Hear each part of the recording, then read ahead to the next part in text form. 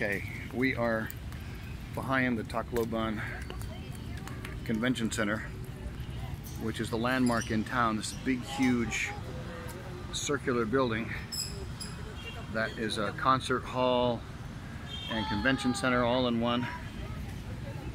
And this is the monument that was put up after Yolanda to commemorate all the known dead.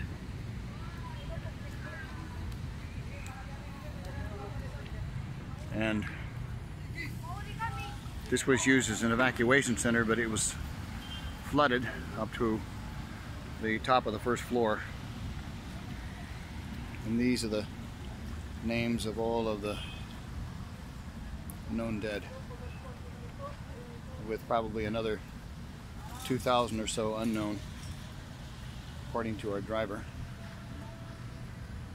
And it is a considerable list of names.